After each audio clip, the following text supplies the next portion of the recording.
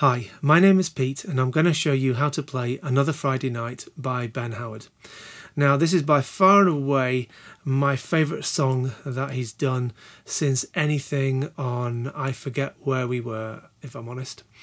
I like the Noonday Dream album and I think there's some good songs on there, but for me with Ben's songs it's always been about the finger picking, and this is a classic acoustic guitar finger picking. Yeah, it's just got all the ingredients that I like in Ben's songs. So I'm going to show you how to play it. Right, tuning first of all. Took me a while to work this out. A little bit of trial and error, a little bit of looking at what other people were doing on YouTube and Reddit.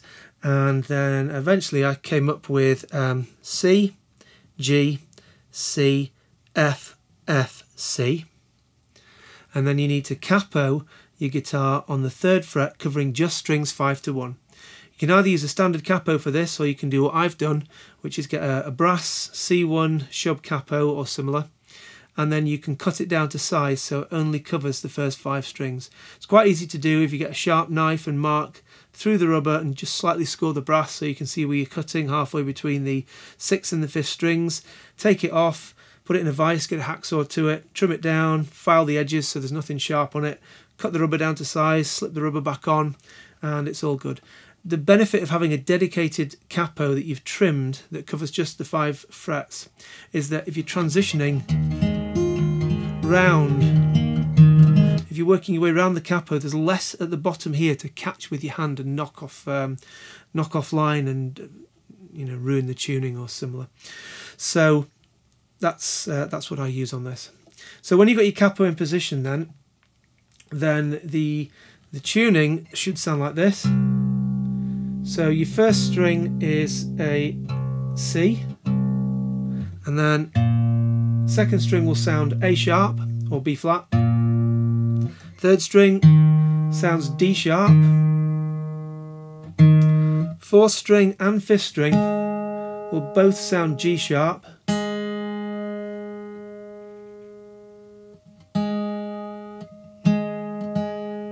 And then the 1st string sounds as D sharp.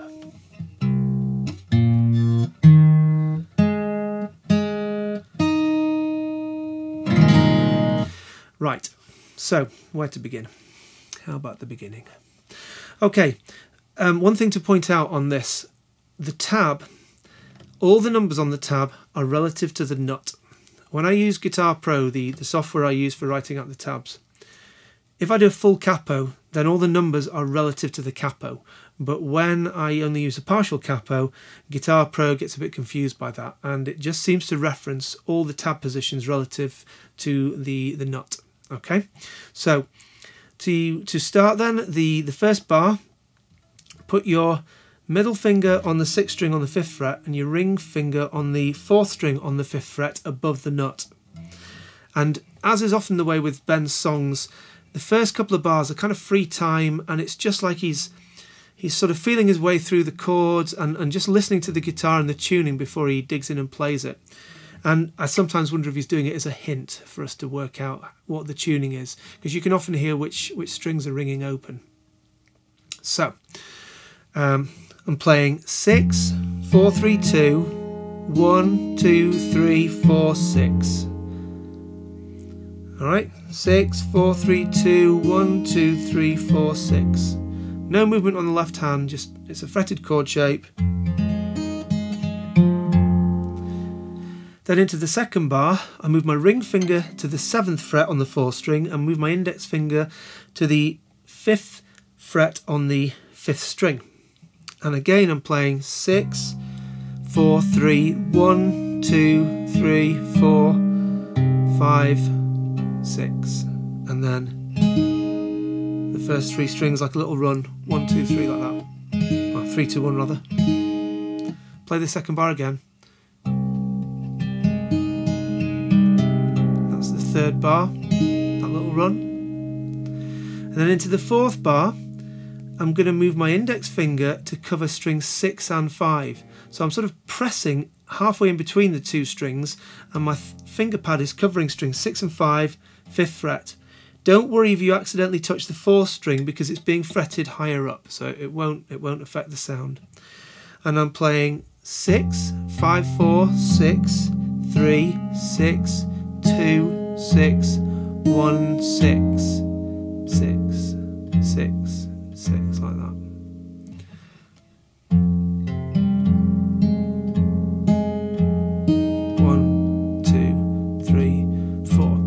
And that takes you into the verse shape, which is bar 6, and it's labelled B on the tab. If you put your index finger on your left hand, back on the 5th string, 5th fret, leave your ring finger on the 7th fret, 4th string, and watch the right hand here. This is the picking pattern that is about 95% of the verse and the chorus in the song. I'm plucking 6, 5, 4 with thumb, index, middle, and then 6, 3, 1 using index and ring.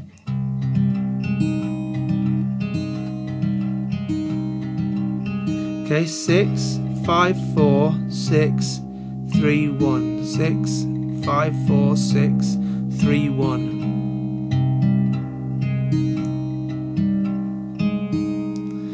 So bars 6 and 7 are literally that pattern twice. Bar 7. And then into bar 8, you're going to put your index finger on strings 6 and 5 on the 5th fret. And if you can, move your ring finger up to the 8th fret. I didn't do this on my cover, but since listening to Ben play it, I think this is what's happening. Particularly because you can hear a kind of a, sometimes you can hear like a slip note later in the song. So again, 6, 5, 4, 6, 3, 1. Then back down to the 7th fret for bar 9. So with some words then, this would sound something like this. They found him in the gutter at the business end of another Friday night. Someone had clearly been there before. I didn't feel I had to ask them why. I have never understood, 3 repeats, to know the reasons for everyone else's strife. And then as you come up to bar 10, bars 10 and 11 are the same as 6 and 7. Sometimes you don't need sympathy to get the words. I leave my ring finger on the 7th fret for bar 12, and to be honest, you can just about get away with leaving it there, as I did in the cover. No one's picked up and gone, your ring finger was in the wrong place when you were playing that. So yeah, bar 12, 6, 5, 4, 6, 3, 1, 6, 5, 4, 3, 1. One more of those little shapes into bar 13.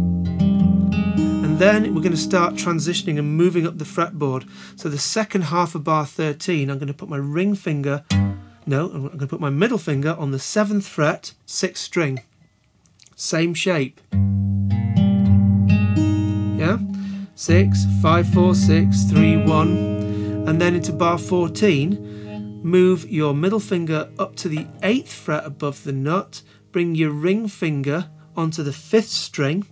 So you've gone from there, 7, 7, 6 and 4, to 8, 8 on string 6 and 5, and put your index finger on the 7th fret on the 3rd string.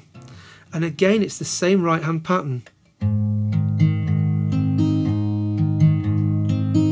So you do that twice, yeah, once, twice. Into bar 15, move again, so your middle finger is going to slide to the 10th fret, your ring finger is going to drop to the 4th string, also on the 10th fret, and your index finger will be covering the 3rd string on the 9th fret. Again, same right hand. Hang on. those, 2 of those. So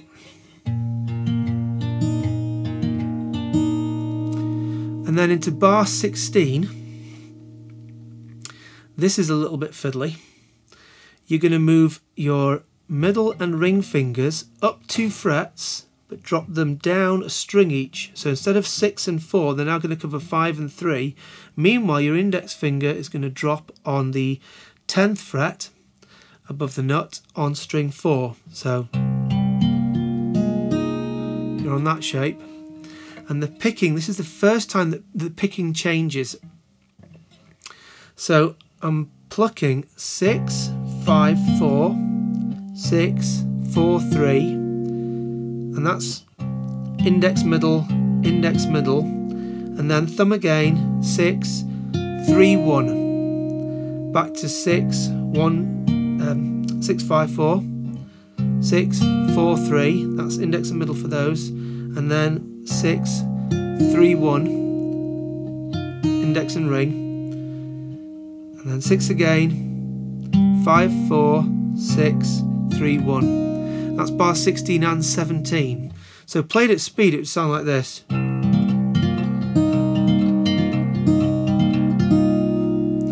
So let's just do it slowly again.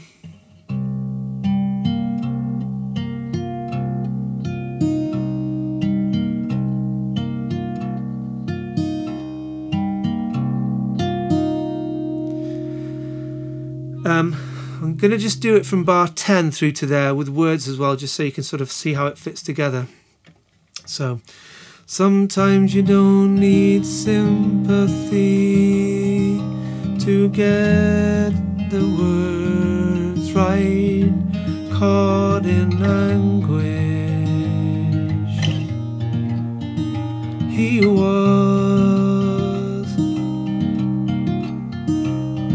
sometimes, and for bar 18, sometimes, same as bar 14, you're dropping down to the 8th fret position, 8, 8, open 7, sometimes, up to the 10th fret, that's enough. So into bar 20, I'm in the 12, 10, 12 position, but I'm now using the standard right hand picking pattern, the 6, 5, 4, 6, 3, 1, like that. That's enough. And they were singing. Just at the end, just take everything off and pluck 3 and 1 open like that. That's enough. And they were singing, ooh. And then here you're down into the, this is into the chorus shape now. So the reason you've just played the last 3 notes of the 21st bar with nothing held down is so you can get down to the 3rd fret, 6th string, index finger behind the capo. And it's hard to tell when you listen to this on the record whether or not he's fretting the 3rd string at the 5th fret. I've put it in the tab because I think it sounds okay, but it sounds alright either way, to be honest.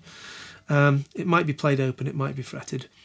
And I've got my thumb pushing in the middle of the neck between the 4th and the 5th fret, so sort of level with the fret wire there, just as a brace really. It's there, but it's not, it's behind. And I'm playing 6, 5, 4, 6, 3, 1 again. Ooh, it looks like the end again. So that was bars 22, 23, 24, 25. Let's just slow that down. So 6th string, 3rd fret, index finger behind the capo, ring finger, 3rd string, 5th fret above the nut, and I'm playing the standard pattern 6, 5, 4, 6, 3, 1. Ooh, it looks like the... So second half of bar 23, I'm just moving my index finger down to the 2nd fret above the nut and everything else is open. It looks like the end again. So all of bar 24 and 25 is played with index finger 5th fret, ring finger 7th fret above nut, and that same 6, 5, 4, 6, 3, 1, and and again. And then into the 26th bar. Index finger is now going to cover strings 6 and 5, and if you can, sneak your ring finger to the 8th fret, but if you can't, keep it on the 7th, nobody will notice. Nobody did on my cover. So 26th fret, her body, and then 27th bar, I'm going to put my middle finger on the 7th fret and just bring my ring finger to the 7th fret as well. 6th and 4th, 6th string and 4th string. Bleaching, and then 8th fret position with the index finger on the 3rd string, 7th fret, out into the waves, 10th fret position, it's still the loud, and then up to the 12th fret position, loudest thing. So, and that again, I'm still doing these 6, 5, 4, 6, 3, 1 there.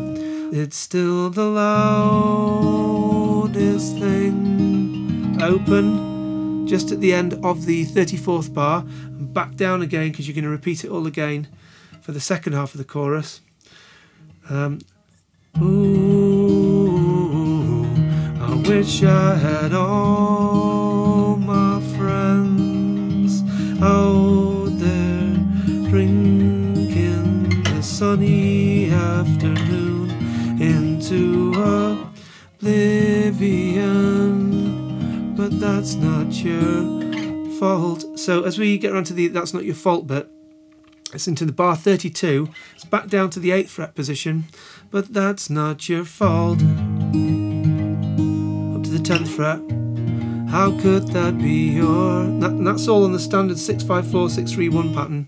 How could that be your, and then into bar 34, 12, 10, 12 position, fault. This time it's 6, 5, 4, 6.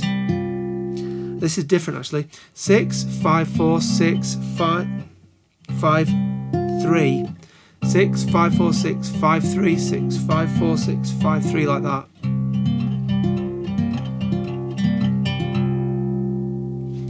So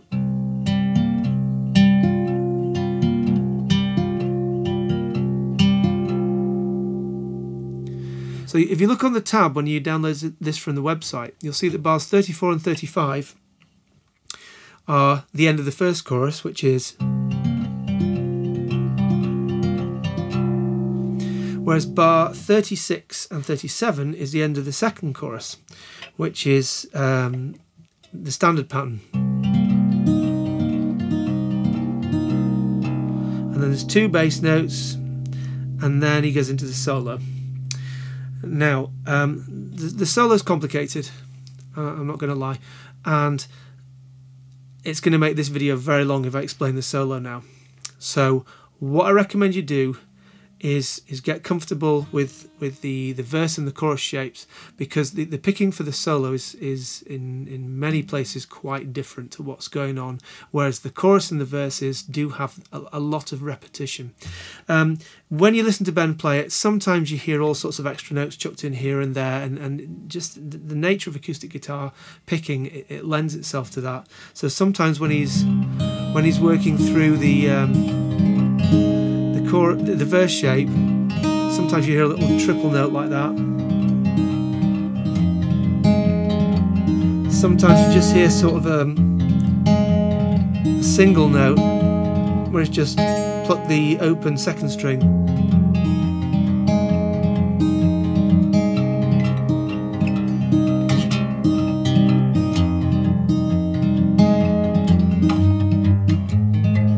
And so on.